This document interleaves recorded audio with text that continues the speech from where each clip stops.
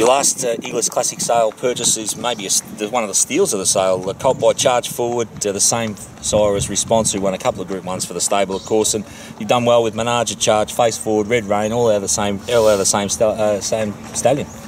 Yeah, very happy with him. I think it's a really good sign. You know, he's a first foal and he's a cracking sort, and you know, I think that's a really good sign when the mare can do a job like that. He's a leggy, athletic sort of horse who, you know, whilst we think he'll go early, he'll train on, and you know, wrap to bring him home.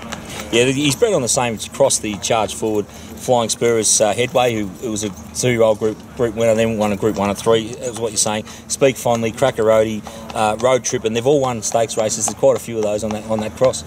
Yeah, it's a young, active family too. So you know, he's out of a half sister to She's Clean, and you know, like I said, he ticked the boxes with me. He's a leggy, athletic sort of horse who, you know, whilst he might get up and go early, he'll certainly train on, and you know, he's probably built to be a 3-year-old sort of horse. You mentioned that family's going so well. The Grand Dam Feather Duster's a half sister to Kinshasa no Kaseki, who was an outstanding racehorse in Japan. So the quality's there all over the world in the pedigree, and really, you might have stolen this one. Yeah, I think so. You know, he's I don't know, with Charge Forward, he's probably not a great sale ring horse, but you know, for me, he was, you know, up there with, you know, probably the top sort of 5 or 6 colts at the sale, and 70 grand, you know, it was good buying.